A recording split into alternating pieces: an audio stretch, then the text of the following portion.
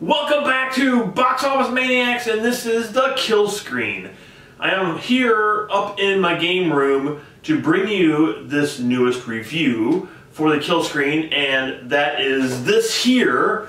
This is the Pac-Man light to go into my game room. So my wife actually got this here for me to put into the game room. So about 6 years ago, I actually bought the ghost light from Pac-Man that I guess would go with this, but now they're selling sort of like a flat ghost that I guess is supposed to go with this. This is more of the three-dimensional Pac-Man that goes with a flat ghost, which I don't really understand because I do have a three-dimensional ghost. So what I'm going to do is I am actually going to show you this. I'm going to do an unboxing for this, and then I'm actually going to show you the ghost I got as well that I think goes with this because it's three-dimensional, it's not flat. So let's get to this. Here is an unboxing for the Pac-Man light that I got off ThinkGeek, and I'm really looking forward to seeing this. Here we go. Here is my 3D Pac-Man light that's going to be for my game room. And I thought I'd show the box off a little bit. Not that there's a whole lot to it, but yeah, this is what he's going to look like when he comes out of the box. On the side is a very simple Pac-Man. I do like the fact that they have the eye in there. They could have just had the Pac-Man, but it's kind of a cool drawing. And that's pretty much all there is to the box. So, not a whole lot else to it, and that's about it. And on top, it's upside down. It says Pac-Man light with sound. Alright, so let's get this thing open. Wow, he's very big. Didn't expect him to be quite this size, but yeah, that's awesome. I mean, it's really, really a great size Pac-Man. It's probably the biggest. Whoop! There he goes. It's probably the biggest thing of Pac-Man that I own besides the cabinet itself. So as in detail here, obviously there is not a whole lot because it's just Pac-Man, but his eyes are indented into the plastic, and he does have a very large black mouth that sort of looks like Cookie Monster. And obviously there's nothing on the back of him because he's just yellow, big yellow ball. Bottom, however, does have some rubber stands, and so he doesn't have to move or fall over too easily, which you see that I just did touch him and he did fall over, so be careful on that. But for the most part, I mean, he is awkward shaped, so if you did hit him, you know, he's gonna roll away just like that. So try not to do that. Alright, so let's take a look at the plug that came with Pac-Man. It's just a two-prong plug. It's simple enough. It's not really too huge to put into your surge protector. The cord looks like it's pretty long. It's not a bad cord. You can stretch him out. And like I said in the beginning of this review, I really want to show off the ghost I have as well. So before I plug him in and turn him on and everything, I want to show the ghost off. So let's take a look at the ghost. So here is the ghost, and it really does look like a ghost because it's hard to see because it's all white with a white background. But like I was saying too, that they do have these flat ghosts that look just like they do in the video game. But I thought this was cool. I thought this was a pretty awesome three-dimensional ghost that they had out.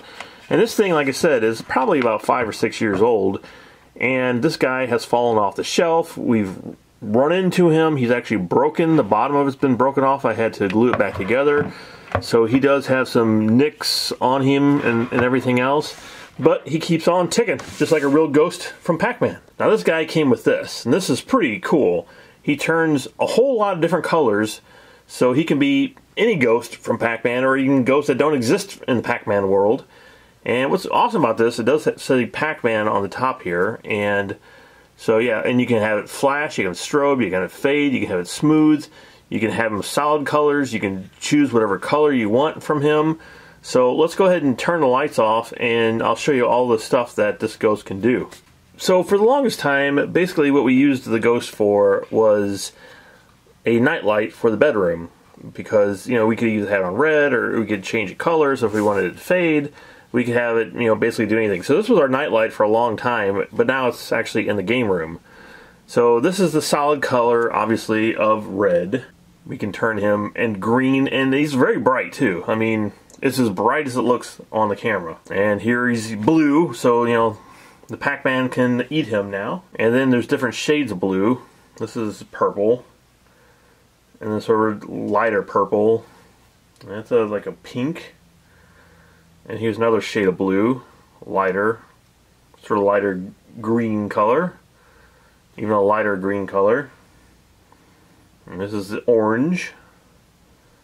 I guess this would be more like a yellow, and a lighter yellow, and a lighter yellow.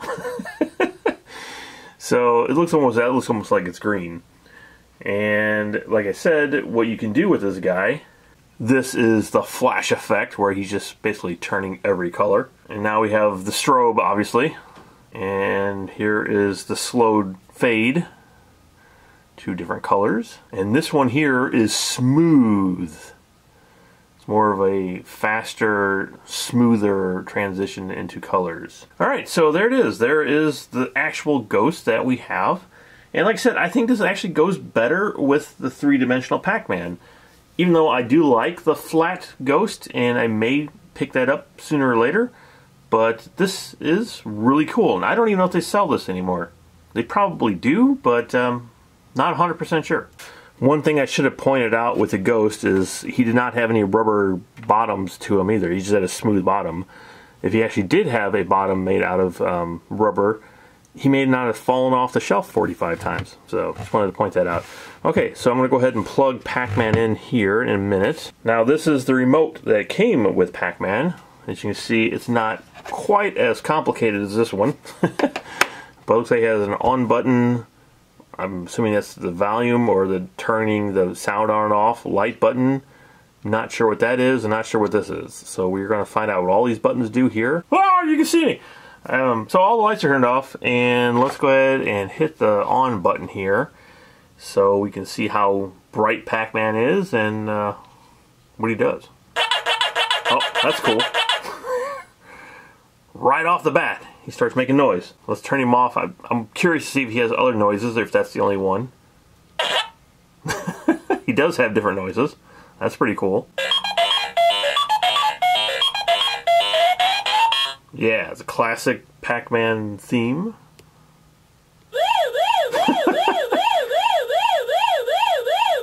That's awesome.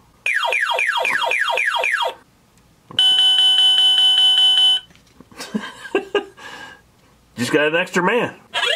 There's a lot of sounds. I'm really impressed here. It's really pretty cool. There you go.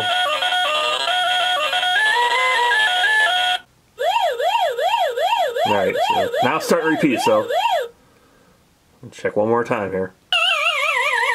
There you go, he just died. That's a new one.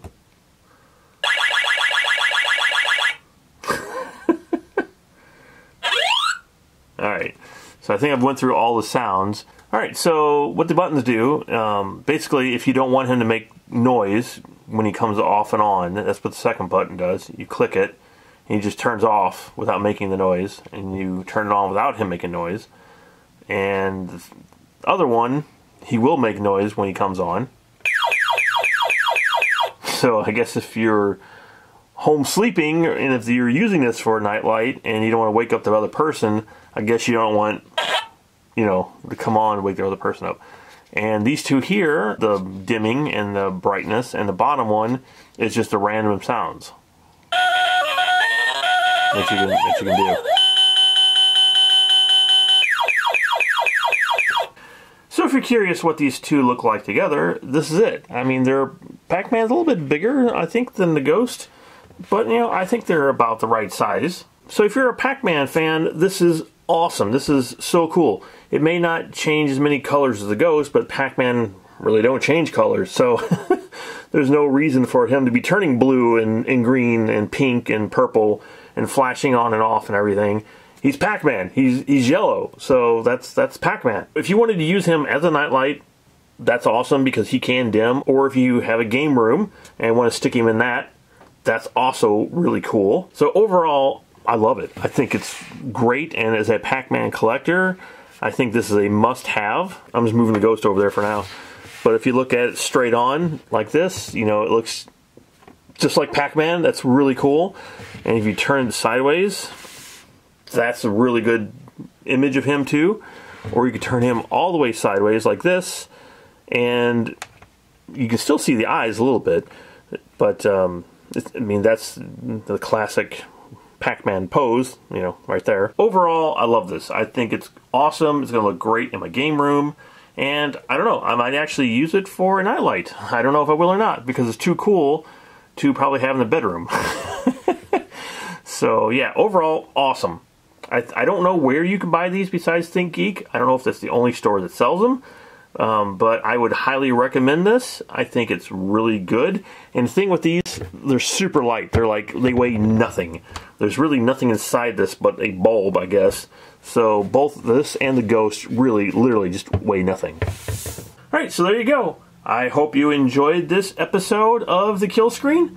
And if you did, please hit that subscribe button, because this year is going to be a big year for the Killscreen. I'm going to be posting a lot of stuff about video games and my game room still, and updates and all that fun stuff. So if you're into all that, please become one of our maniacs and subscribe, because we are also on here doing movie reviews, and we're constantly giving away digital codes for films, for DVDs, and all that too also. So thank you for watching again. I love all the maniacs out there, and all you maniac gamers out there. Game on!